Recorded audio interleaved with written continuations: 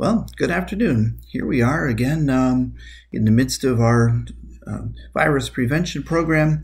I know that many of you miss our Wednesday afternoon worship and Bible study, and I appreciate how much you all love to be in church. And so here we are, reconnecting with you in any way that we can. So I will read to you parts of our Wednesday worship service and our text. And although you can't interact with me directly, as is our custom during our worship services, I'll read the text, I'll give you some thoughts, and I'll leave you to deliberate and discern and think and pray about the text that we have for today for yourselves and your own lives during the week. So let's prepare our hearts and our minds as we worship this afternoon on March 18th. In the name of the Father, and the Son, and the Holy Spirit. Amen. God of heaven and earth, you come in close to us and you make us yours. Equip us by your Spirit to confess our sin, to embrace your forgiveness, and to seek the way that you set before us in your Son, Jesus Christ our Lord. Amen. Merciful God, we realize that we cannot break free from our imperfection. Forgive us, Lord. We were silent when we should have spoken. Forgive us, Lord. We have spoken when we should have kept quiet. Forgive us, Lord. We acted even though we knew better. Forgive us, Lord. We remained still when we should have moved. Forgive us, Lord, for the wrong we have done, for the good we have failed to do. Have mercy on us, O Lord. People of God, look to the Son who was given to heal you. And because God loved the world so much, Christ has set you free. Take hold of your life, your forgiven life, your eternal life, in the name of the Father and the Son and the Holy Spirit. Amen. The Lord be with you. Let us pray.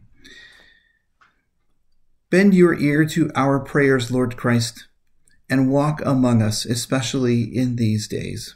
By your gracious life and death for us, bring light into the darkness of our hearts, and anoint us with your Spirit, for you live and reign with the Father and the Holy Spirit, one God, now and forever. Amen. The reading for today is Philippians chapter 2 as we continue our journey through Philippians 2 and 3 during Lent. And today's verses are verses 12 through 16. Paul writes, "My dear friends, you always obeyed when I was with you. Now that I am away, you should obey even more. So work with fear and trembling to discover what it really means to be saved. God is working in you to make you willing and able to obey him. Do everything without grumbling or arguing. Then you will be the pure and innocent children of God. You live among people who are crooked and evil, but you must not do anything that they can say is wrong. Try to shine as lights among the people of this world as you hold firmly to the message that gives life. Then on the day when Christ returns, I can take pride in you. I can also know that my work and my efforts were not useless." The word of the Lord. Thanks be to God. So the thoughts I have on this text, right at the beginning, he says, now that I'm away, you should obey even more. Now, I'm not the one away because I'm right here in my office. You're the one who's away because we are forced to be away. So his words are poignant, I think, for this week, for all the weeks to come as we grapple with all this. Now that you are away from church, you're not getting the sustenance that you need, the community that you thirst for. It's easy to just slide into different habits, and Paul is saying, you should be even more diligent now that you are stuck away from this community and away from church and away from the daily meals that you're used to getting from us. So yeah, We have to work harder, and it is harder to work because the situation is so difficult right now, and people are tense and confused, understandably so.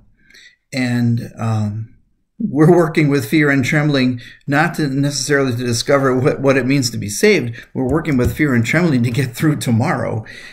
It's a hard time right now, and I want you all to understand we acknowledge that, and how much I acknowledge that, and how sad I am that I can't have my arms literally around you right now, hugging, embracing this congregation.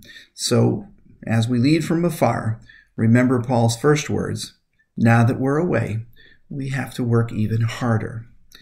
Then he says in verse 14, impossible challenge, do everything without grumbling or complaining or arguing. Honestly, that's been hard to do. It's hard to do all of this without grumbling and without arguing. But this is the way it is. We are here. We are doing everything we can to try to limit the damage of this devastating disease. We're all in this together, and we all have to remember that the reason this is all happening is so that we can save one another's health and potentially their lives.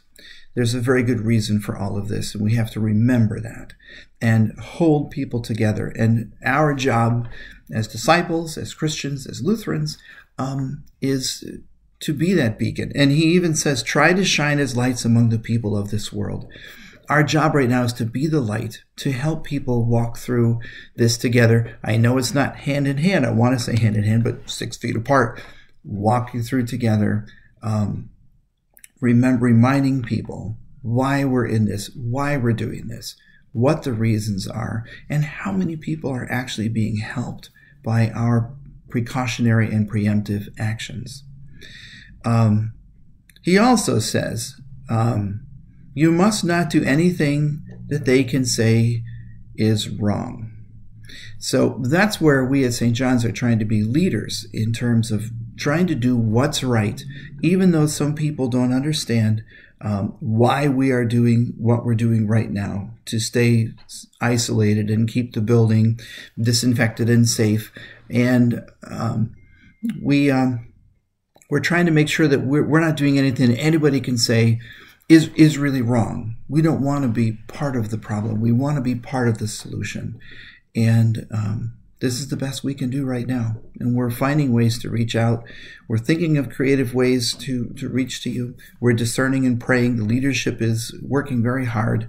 And my staff is working extra hard right now to find new ways that we can continue to be leaders in the community in this quest to contain the effects of this virus. So, Paul says, on the day when Christ returns, I can take pride in you. I can say, I take pride in you now. You are an amazing congregation. You all thirst for the word. You thirst for community. You want to help. You want to be out there doing things, whatever we can do. It's very hard to hold you down, and I appreciate that. So those are my thoughts, and I encourage you to grapple with his text. Again, it's Philippians chapter 2, verses 12 through 16 is what we're studying today. And grapple with this text with your family, with your friends, with yourself, with God. And we'll continue to walk through this together, and I'll be with you again on Sunday with another abbreviated message, same as we had last week. So now, may God, who has called us forth from the dust of the earth and claimed us as children of the light, strengthen you on your journey into life renewed. May the Lord bless you and keep you. May the Lord's face shine upon you with grace and mercy. May the Lord look upon you with favor and grant you peace. So there we are, marked with the cross of Christ. Go forth to love and serve the Lord. Amen. And thanks be to God. Thank you for joining me again this afternoon, and I'll see you Sunday.